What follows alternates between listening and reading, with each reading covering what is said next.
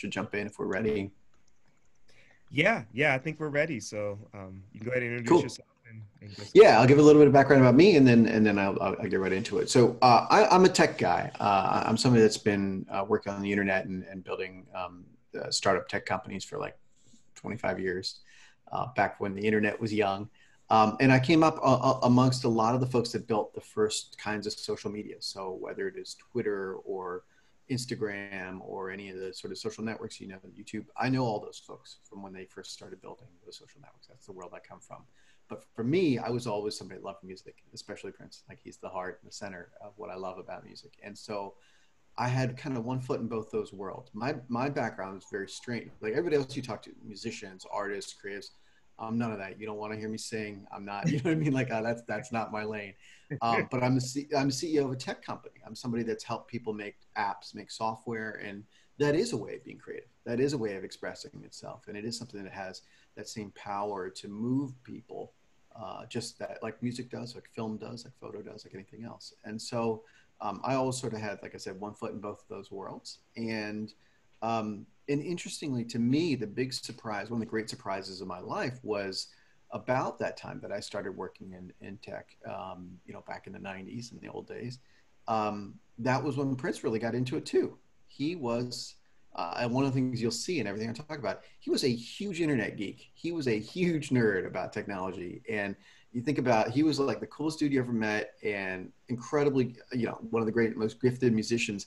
And what his public persona never said, what people never knew on the outside was this was a guy that knew technology top to bottom, knew how to use it, knew how to make use of it, knew what the power of it was. And most amazingly, at a moment before others did. So I'm going to jump into it and talk to you about that story. And you'll forgive me. I'm going to be talking about old stuff. So you're going to be like, I never heard of this tech. This is old stuff. It's all cool. I'll be able to translate the stuff you all know. But if you think about, the world we all live in today, where you're watching TikToks that people are doing dances on, and you're, watching YouTube clips of that stuff, and Prince saw all of that coming. And you think about the implications of that, of what it means to have that power to be able to see the future, not just artistically, creatively, but technologically.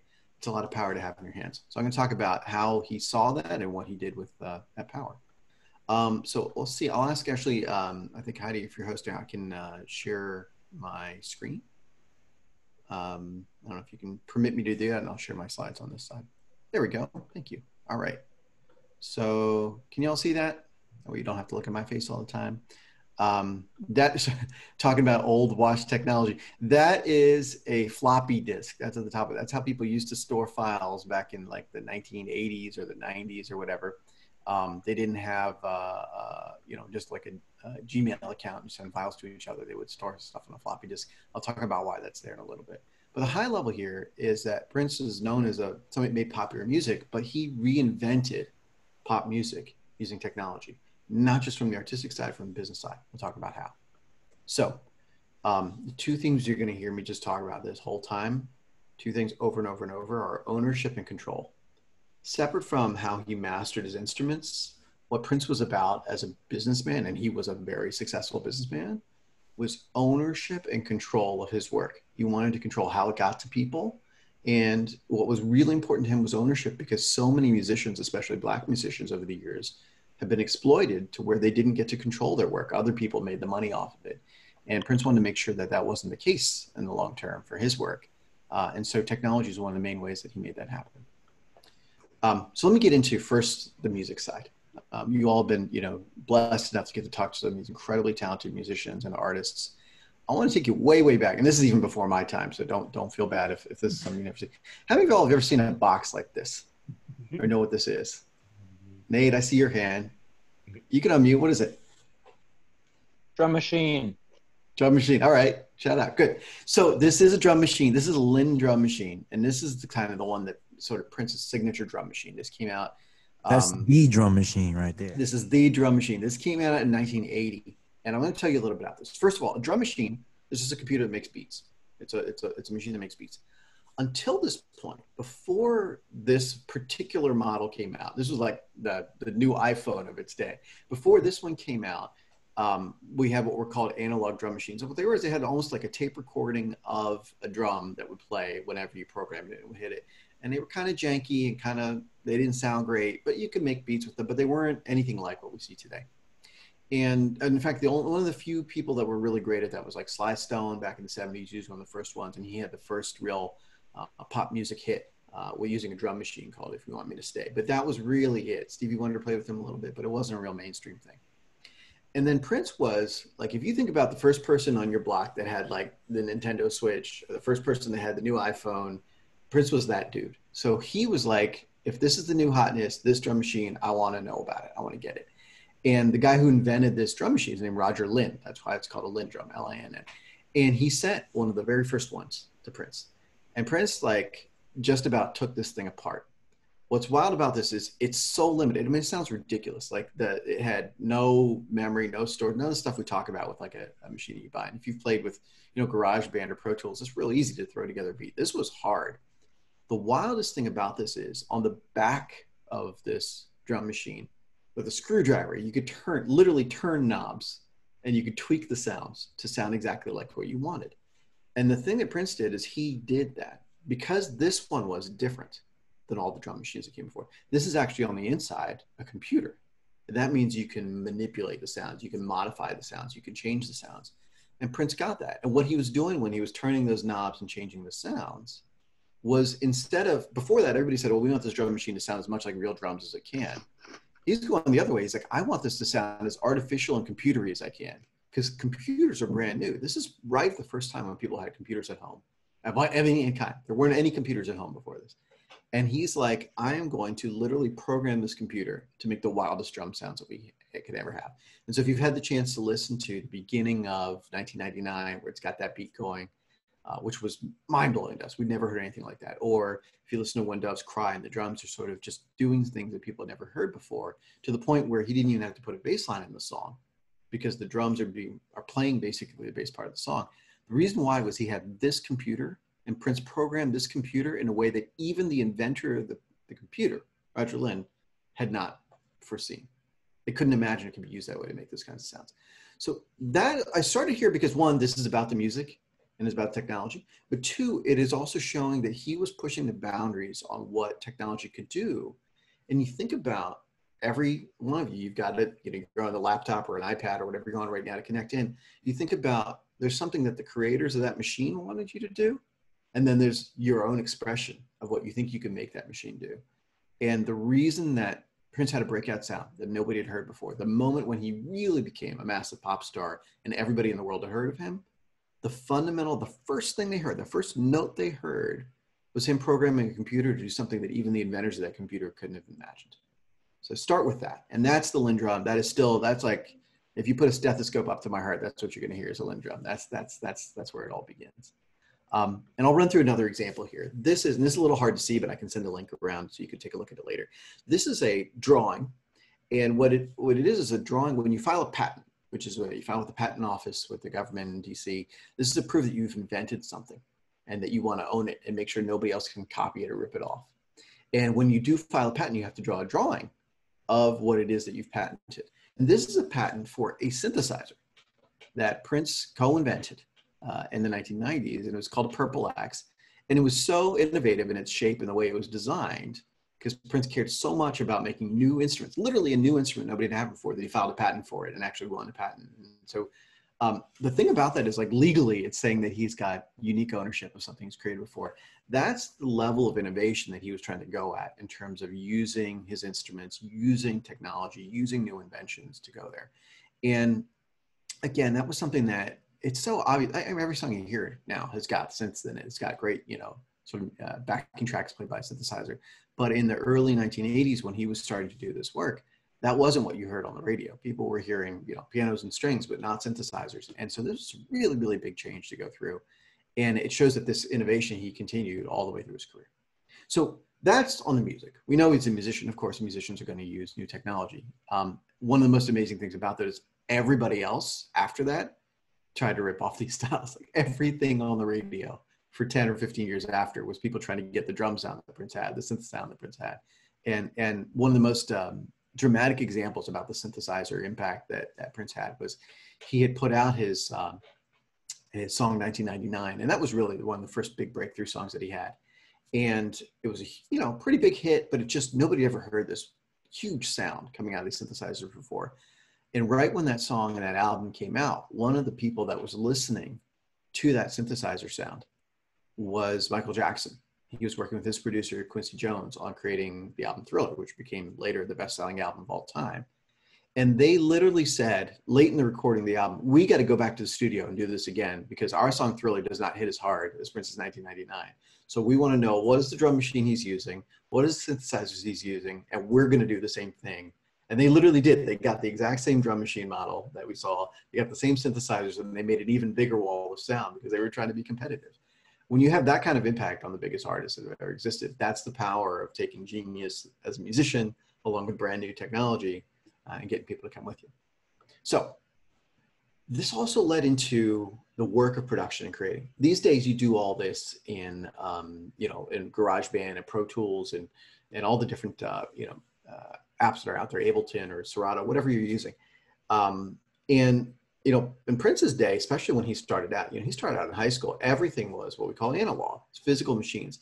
These are pictures of him years later at the board, at the console, I guess in one case resting. But, you know, he would actually control the knobs and dials in his studio at Paisley Park. But even before that, in fact, one of his first gigs was being a technician around the studio that he worked in as a teenager. It was like a, you know, after school job so that he could get free time to use the recording studio to record.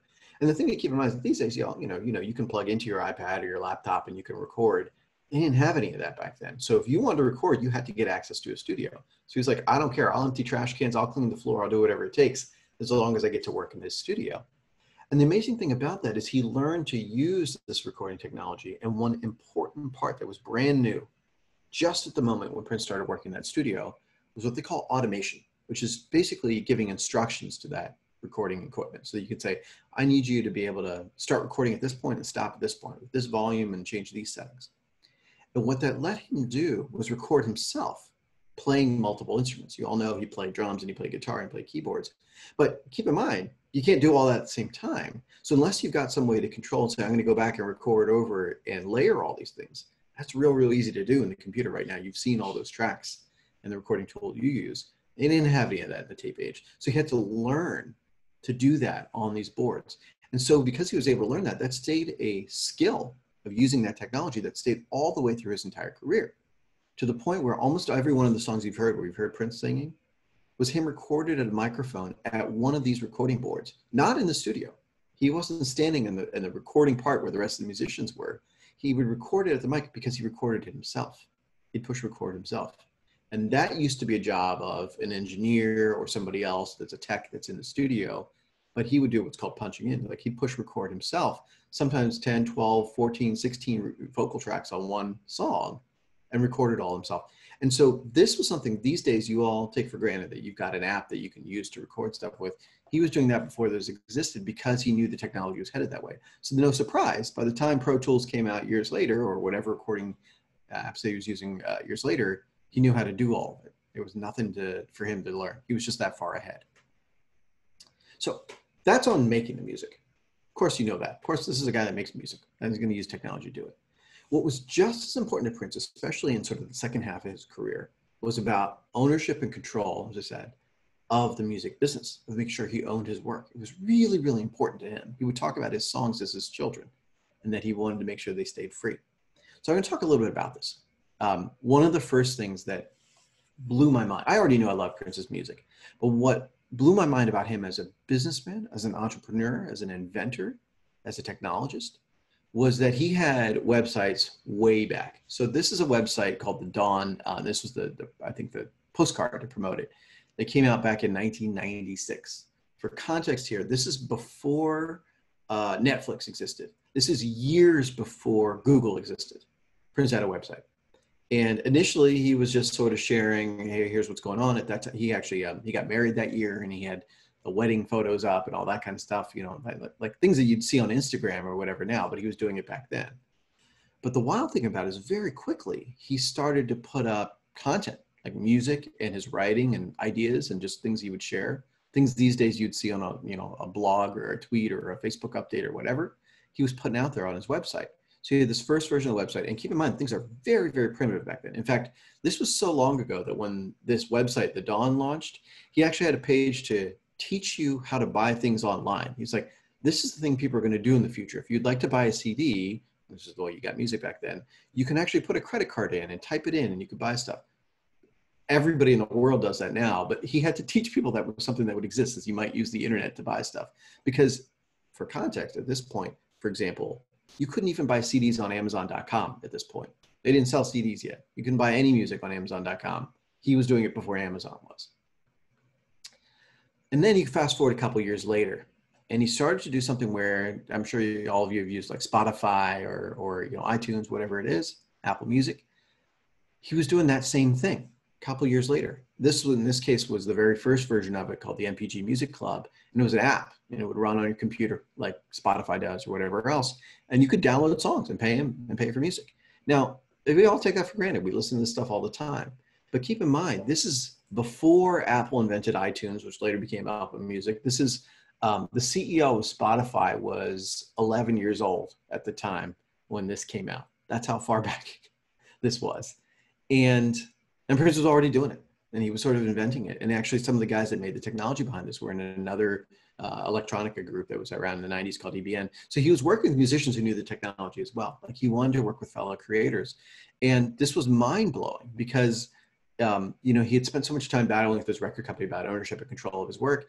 And that record company was one of the biggest music companies that ever existed in the history of the world. And they had nothing like this for another 10 years. That's how far ahead of time it was. Then another thing here, some of you might have heard of something called Kickstarter or maybe Indiegogo or things like that. What people do online is they say, oh, I'm making a new record. Could you all chip in? And then as soon as I get 100 people to chip in $10, I'll put out my new record, my new album, and my new song. You can listen to it. And that's pretty common these days. People do a lot of that. What you're seeing here is some of the artwork from an album called Crystal Ball. And Prince put this one out back in 1997. And what he did is what's called crowdfunding. That's what Kickstarter is. He said, as soon as I get 100,000 people to pre-order this online through this very simple internet web form, you can type in your credit card number. As soon as I get 100,000 orders, I'll create this album. Now, these days, everybody does that. There have been crowdfunded albums from like every artist you've heard of. There's probably thousands of them on Kickstarter right now, or on Indiegogo or these other places. None of that existed back then. None of that, right? And so he's, again, at this point, and I talked to the founders of Kickstarter, the platform where people do this, and they were like, we had no idea somebody was doing this 15 years before us. We couldn't even have imagined somebody was doing this back in the 90s.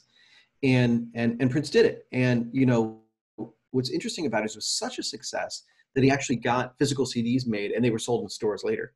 It was such a hit, and it was one of the sort of highest profit, best-selling records for him, even though it wasn't something that ever had a song on the radio or a video that people watch or anything like that. And so this was really about using technology to go direct to fans, but also to see how much interest they had in what he was building. And that was interesting because it also represented this two-way conversation. It wasn't just, I throw the music out there and hope you like it. It was sort of saying, well, I can prove that you like it because you've already committed to buying it. And that's really this, I think, actually a form of respect for the fans that nobody had really thought of before that moment. And then you go all the way into membership.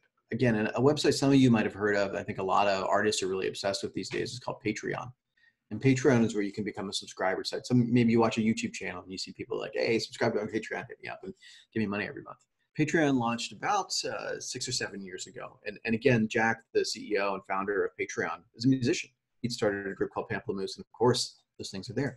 And I talked to Jack about it. I said, did you know Prince was doing basically Patreon 20 years ago? And he's like, no idea, mind blown. He's like, well, I wish we could have learned from him. We could have copied his ideas. And in this case, this was another version of the MPG Music Club. Prince was doing membership. And these days, if you have a membership on a Patreon or something like that, they'll say, oh, if you subscribe at a certain level, you get perks. Like, I'll send you a t-shirt or I'll give you benefits. And Prince did all that. He gave us t-shirts. The most mind-blowing thing he did was on the music tour he did in 2002, One Night Alone.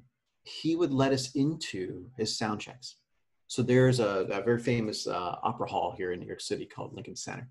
And it's very fancy. It is. I was like, man, I don't even know if I'm dressed up enough to come in this place. So I went to the show, and they've got like the balcony. You can picture people watching the opera or whatever there. I was like, I don't know anything about any of that, And, we go in there, and because we were in the fan club, you got to go to the sound check. So there's nobody in there. There's maybe a couple dozen of us, 50, 60 people, not a lot of people.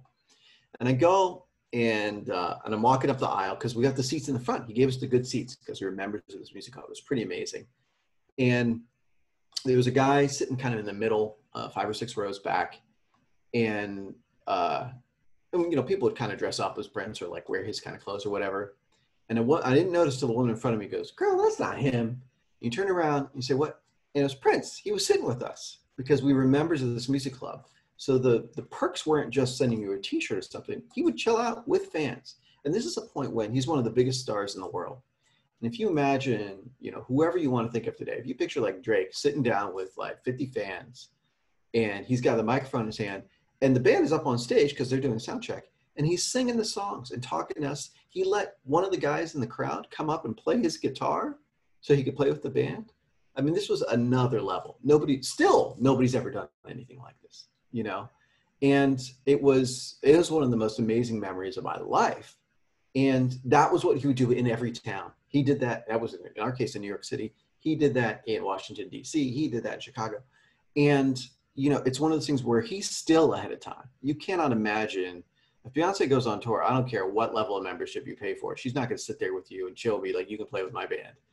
And Prince was doing that at that level.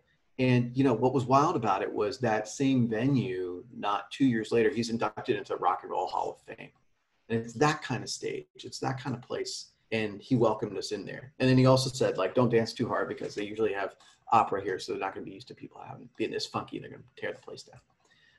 But that was something that was really just amazing to see. And in addition to that, you would get new music every month and you would get podcasts every month and he would send you videos sometimes and he would send you t-shirts, and that was all cool, but nothing like actually getting to sit with him and see him in his, and performing in that creative space. And then the part that y'all are probably most familiar with, like social media. He was one of the pioneers or one of the innovators on this space too. But I'm going to take you way back first. So as you may know, back in 1993, Prince changed his name to a symbol. And people thought he was wild. They were like, "What? He's lost his mind. What has he done?" And he actually explained it. He explained it on that first website, The Dawn. He said, and I can share the letter with you all. He said, "I don't control my music. I don't control my name. I can't control whether a record is released under the name Prince. So then that's not going to be my name." And he did a couple things right after that. The first is on the right side of your screen, there's this yellow, and that's called a disk. That's a floppy disk. That's how people used to store files back in the day. And that's where you would save stuff. And what he did is he made a font. And that font had his symbol that was his new name on it. And that was so people who were making magazines or newspapers or whatever could put his symbol in. And this is actually my photo of the actual disc. I got one of the actual discs. They sent this disc with the font on it out to all the big magazines and all the big websites and everywhere else so that they could put his name on their in their stories. And people were like, we've never even heard of this. What is, like, is this your logo? What is this? And it sort of broke people's brains. And they were like, I don't know, maybe he's just done. Maybe he's retired. We don't know what's going on. And so for a couple months, almost a year, we didn't hear anything from him until about a year after he changed his name, this thing on the left came out. This is called a CD-ROM. And the way to think of this is almost like if you put a cartridge into a Nintendo Switch or whatever, like this is what games came on back in the day. It's like a disc in a PlayStation or whatever. But these are what we put in the computer. And this was the very, very early days. Nobody had ever done this before. And what it was a game where you could explore a virtual world. And in every room of this virtual world, there was some of Prince's music. There was a virtual version of his studio in Paisley Park. There was songs he'd never released before. There was different videos. It was like nothing we've ever seen. Imagine making an entire video game that's just about Prince and his work, and it showed you all the songs he made and how he'd made them. I mean, it was unbelievable. And the wild thing about it was most people's computers at the time couldn't run it. Like, it was too advanced. It was like if you had a game for the old Xbox, but it needed the new Xbox, like you had to upgrade in order to play this thing. And the funny thing about that is it meant that everybody who was still a Prince fan at that point all of a sudden became experts in technology. Because we had to learn how to upgrade our computers and get connected. So he trained his fans to be super online, super digital, like super up to speed. And this is before the internet. This is before the web, before any of these technologies existed. So the first thing he did is he just taught us to use technologies. Like, if you want to come with me, you're going to have to become experts at this stuff. And then we did, and then he took off running. So one of the ways that people connected back then, it was called America Online. And this is basically like a chat room. And what it meant is, like, if you've been on Discord or anything like that, you can talk to people. Slack is like that. Like, it's people, you know, even it's kind of just like a group text. If you've ever been in a group text message. But this is back in the old days. So it was like, people like, oh, that's nerd stuff. Normal people didn't talk about AOL chat rooms. Like, that wasn't a thing. They didn't talk about going on here. But we were geeks because we had to be Prince fans. And so we would go on once a week and just chat and talk to other Prince. Hey, what music you're listening to? What do you think is cool? And the name of the chat room was Paisley Park, so people could find it because they're like, oh, that's going to be where Prince fans are going to be. And they started doing it once a week on Sunday nights. And a couple months after that started, there started being these mysterious names that would pop up, like NPG 2000 and a couple other names. And we'd be like, I wonder who that is. Long story short, come to find out, it was Prince. He was jumping into the chat rooms with us as fans. Now, if you imagine you're on a group text with your friends, or you're in a Discord chat with your friends, talking about an artist you love, and they come into the chat and they're actually typing. I mean, our minds were blown. And, you know, we were like, no way. This is bull. There's no way it's actually him. Because the other big stars at the time were like Madonna or Michael Jackson. Like, they're not going to be in the chat with us. Like, right now, if you're like whoever, you know, Taylor Swift is not hopping in the chat with people. That's just not happening. But it was him. And we're like, you know, basically, prove it. How do we know it's really you, right? Like, and he would say, well, there's an award show next week, the American Music Awards. And I'm going to go on there and I'm going to play these songs and I'm going to tell them, I changed my name and I'm going to do this. And we're like, yeah, whatever. And then exactly the songs in exactly the order he said, he came out and did it. And we're just like, the only person who would know is him. So it must really be him. So this started happening more and more. And he would tell us about, I want you to come and line up outside of the Late Show, which was at that time Dave Letterman. And we go, oh, we're going to go to the Late Show. And then he would come and show up and play. Or I'm going to do a record signing. So he started connecting with us directly. And this is, at that point, 12 years before Twitter existed, before any sort of modern social media. It's almost 10 years before Facebook existed. He was doing all this work. So then we're hooked. We're like, we just got to follow him wherever he is because he's in the future. And by the time the social media networks, came along, he was all over it. So this is a clip when he was on the Arsenio Hall show saying, I'm trying to get Princegram. He came on Instagram real early on. He was on Twitter all the time. This is a conversation I had with him. He tweeted back and forth with me all the time. I asked him, did you ever think about showing your work process in the studio? And he said, no, it's too sacred. And you think about the glimpse you get to get now of talking to people who created with him.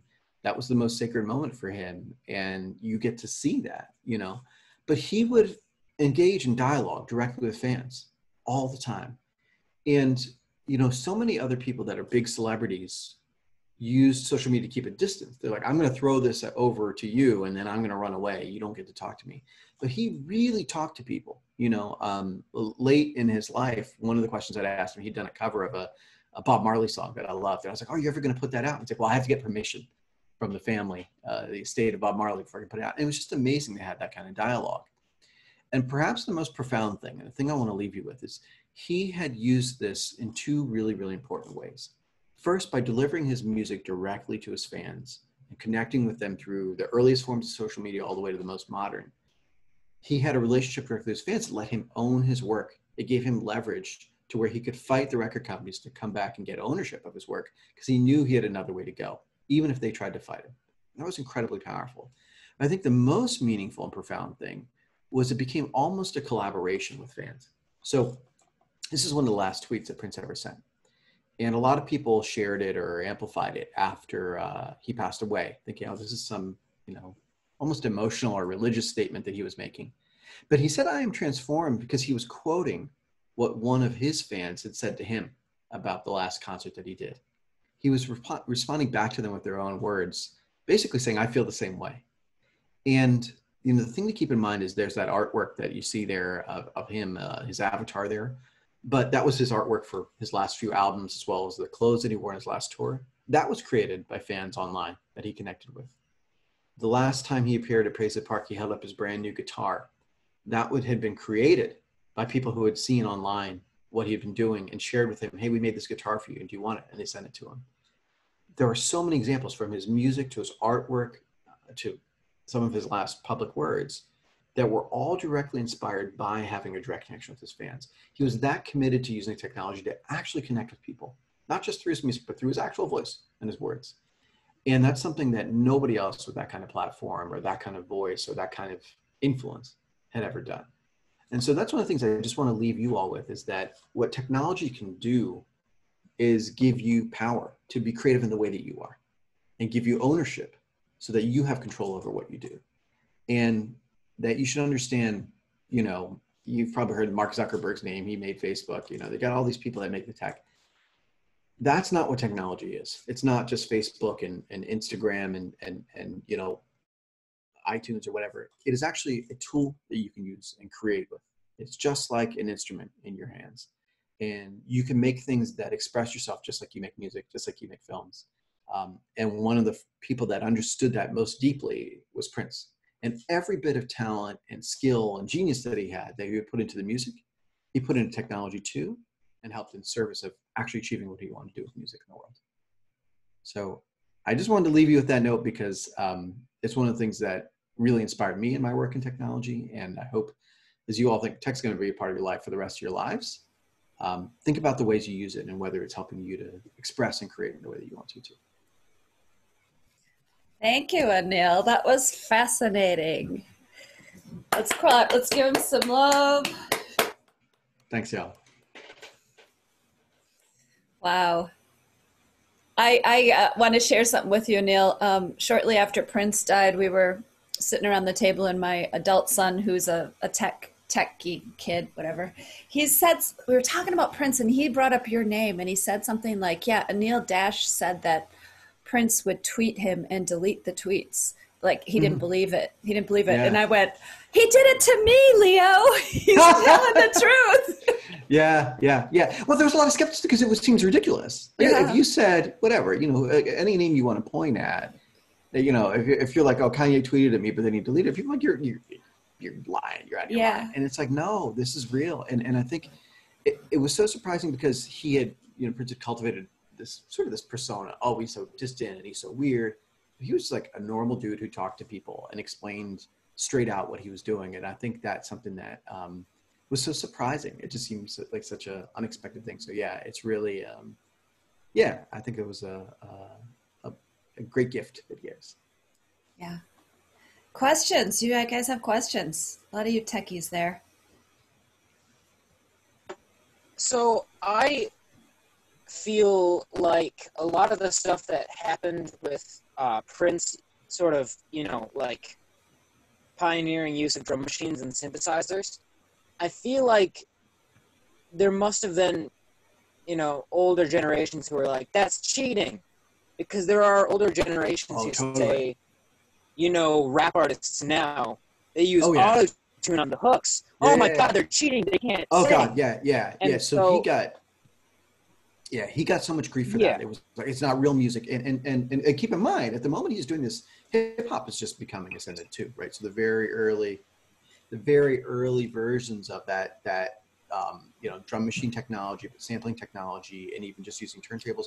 So there was a lot of, you know, disrespect. And I think in general, you know, a lot of Black music gets undermined as being as elevated as, you know, as credible. And so definitely when you use new technology, it's undermined. And this goes back to, you know, there's a long history here where, you know, you had Stevie Wonder was the first to have the clavinet keyboard that he used, like you think of Superstition, that's how he was the first to do it. When you talk about Jimi Hendrix, he invented the guitar pedals and actually worked on building the physical hardware that got the sound of his guitars. So there's decades, centuries of history of Black artists creating the technology that they use to then make their music, and every time being like, you know, well, Hendrix, that's noise, that's not music, right? And Stevie Wonder, was playing a fake instrument, that's not real.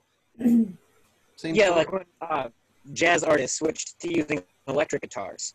Even that people would, and so when Prince is using that Linn drum machine, definitely people were like, well, if he can play drums so well, why is he using this machine? It's like, because you can't get this sound. This is the sound of the future, you know? And then he would also say, one of the things he said is like, you know, back in the Revolution days and Bobby's used drummers, like sometimes Bobby doesn't want to come to the studio at 3 a.m, but the drum machine does. So that's what I'm going to use. You know, like, I don't blame Bobby, but that's, you know, that's like a real, you know, there's a pragmatic part, a practical part, which is because he knows how to use the studio, because he knows how to do automated recording and can get these things going. If you're like, you got that song in your head, you know, and whatever, if you can spend one night in the studio overnight and the results you come out with is When Doves Cry, then you can't question the process. But I think that there definitely was a disrespect at many points along the history of undermining, you know, not just Prince, but I think a lot of artists that were like, oh, is this real? Is this official? And then, you know, history shows it's inarguable, like the art is what it is. I don't know if we're out of time, but I'm happy to take any other questions we got. I have a question.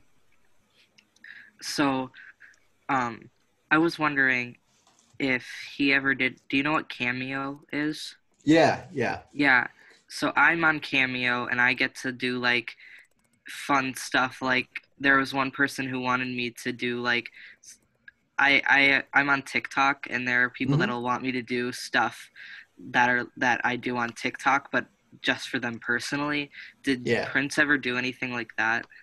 Yeah, so I mean, Cameo wasn't around back then. It was relatively new, but definitely, you know, what he would do when he was playing around on social media, we'd see, because I think there was definitely he liked to still maintain his public persona, so he was never going to let down that, like, you know, coolest dude in the world.